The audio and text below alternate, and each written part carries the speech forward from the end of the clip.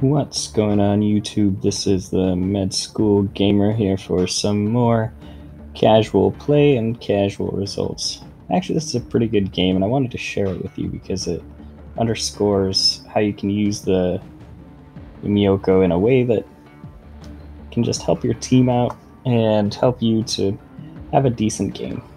Now, this ship, like all of the Japanese cruisers, can be a little bit difficult to wrap your mind around.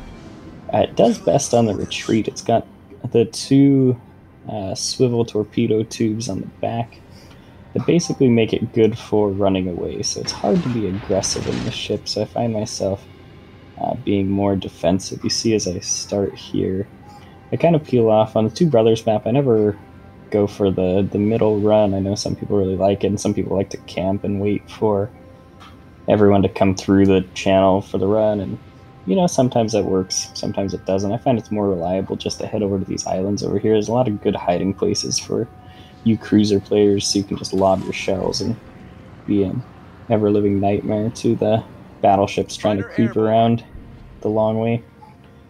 So we see a smoke screen out in the distance. I find it funny when destroyers drop their smoke screens this early. Usually doesn't seem to work out because they're usually trying to mask a battleship, and you know, it just at this tier of play, I don't think it's all that useful. But that's just my opinion. I'm not a high tier destroyer player by any stretch of the imagination. So my first part of this battle, I'm trying to hug up against this island in a way that I can kind of pop out and play some peekaboo with anything coming around that corner.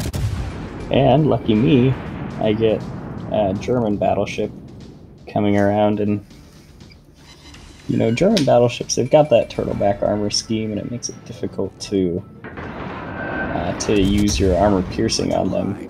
But this Myoko's a pretty decent fire starter, especially at range. It's got good dispersion, and it fires a lot of shells. It doesn't fire them as quickly as you would want for a fire starter. The reload's like 12 seconds or so. So it's not the best for that, but you can see it's pretty good for peeking in and out, and you see he's run aground up there, so he's not really moving anywhere fast, so we get another salvo out. By the time he's tracked onto me, and this time I was a little bit slow in reversing and getting back, and so I might get punished for this a bit, because you never want to be at this angle to any battleship, even if it's a horrible dispersion German battleship. And so again, I tuck in. I know there's a destroyer lurking out here somewhere, and I'm kind of hoping that he's just going to pop out around this corner and then give me a shot. Like, you know, that usually isn't what happens. Destroyer players are smart, especially at this tier, so can't count on anything like that, but you just love it when you get to play against idiots. So I'm waiting behind this island, and you kind of have to play these ships, any cruiser, but especially these Japanese ones, really cautiously. So I knew I was detected for a split second there. I obviously wasn't detected by anything through that island here. So I know that that destroyer is out front of me somewhere, and he spotted me, so he knows I'm hiding behind this island. So he's going to be launching torpedoes like crazy around this, hoping that I'm going to poke my nose out and get the instant flooding by getting a nose torpedo shot. And I'm detected again. So I know he's out there somewhere, sitting out on this right side of my ship, trying to get a cheeky torpedo run in, and I'm just waiting for him. I've got the speed modification on my ship so that I accelerate 50% faster, which is really nice for these faster Japanese cruisers, because it just makes you agile, makes you harder to hit, and gives you a lot more options, because in cruisers, when you screw up, it has really bad consequences. Like, you can screw up in a battleship. I think that's one reason why people like playing battleships so much, is you can screw up in them pretty hard and not take too much damage sometimes. I mean, obviously, if you're sitting broadside to an Iowa or something, you're not going to have a good day.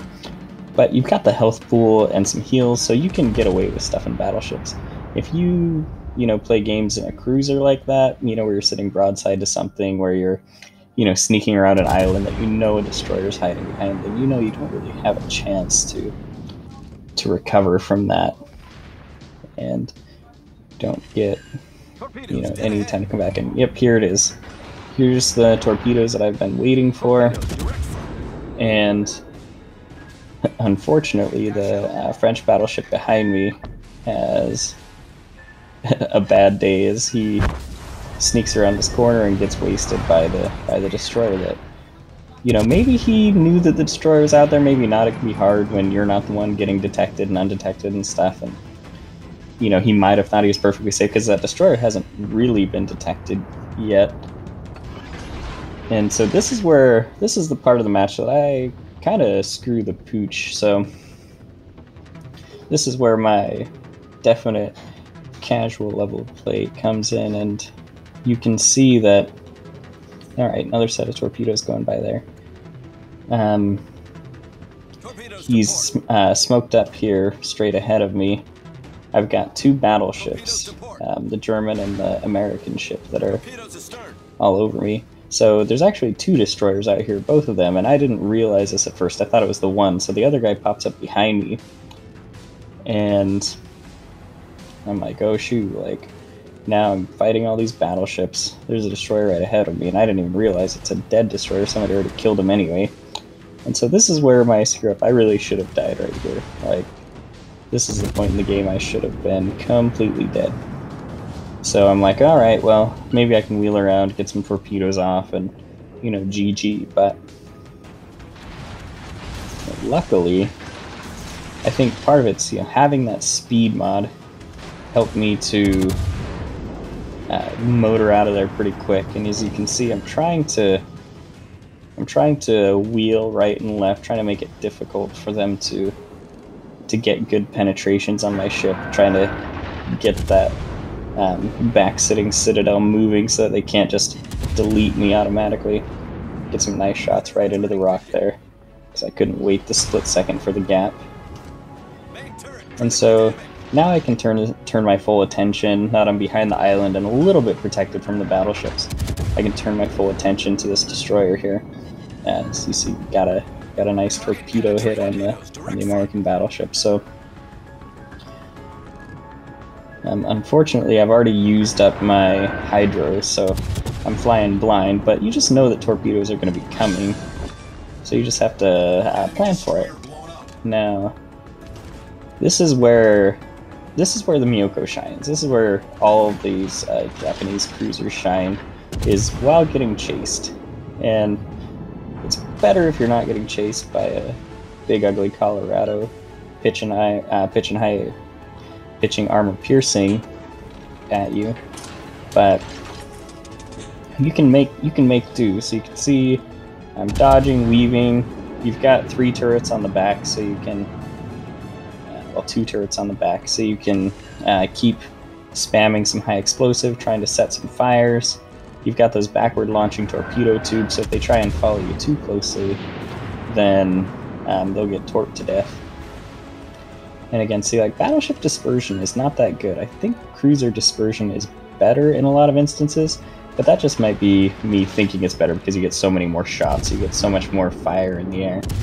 And that's also why I prefer high explosive on these things, because you have so many more chances to set fires, and it's all balanced. But you see what I mean, where this guy's following us, he's got almost no health left, and we're able to take him out. Alright, so now that I've sunk him, I see that we're in a situation over at our base where there's 2 ships attacking one of ours defending, and there's nothing else guarding our cap, so I know that it's up to me to try and make the difference here. I also look to the south, and I see that we have 2 destroyers coming in on their cap, and there goes our 1 defender over at our cap. And so I'm thinking, okay, 2 destroyers up against 2 battleships, they have a chance of winning that down there. But for them to have a chance of capping before the people up here cap, I've got to slow these guys down. So I need to get some shots into them. I need to use everything I can to possibly slow them down in the capping process to give my destroyers a chance to make the difference down at the enemy cap. So I'm going all speed forward. Now, usually, I'd like to kite, a little higher. You can see my detection range is going right into our cap, so I know that they're gonna see me as soon as I see them, basically. Or at least their Atlanta is. I believe it's an Atlanta and a French battleship over there. So I would like to do this a little bit more subtly rather than just paddling into open water right in front of them. As you can see, our friends just took out one of their battleships, so now it's just them taking on one more to take their cap. And so it's like, okay. Like I was saying, I would like to do this more sneaky-like, but at this point, I just need to detect what's in our cap and get some shots on target to try and reset the capture point and their capture progress. Now, re-watching this, I would have played this very differently, because I turn right broadside to him just so I can try and get some torpedoes in, and the Atlanta's on like no health, but I had already taken my shot, which is a good thing. We got a defender medal. We reset the progress of the French battleship. The ship is on fire. And so, I mean, it wasn't like a bad move, but if I could have just gotten one shot on the Atlanta, then it would have died, and my problems would be cut in half. So I think that this battleship's going to cut in and try and go inside the island. So I'm like, alright, I'll put some torpedoes in the water, I'll try and get behind here.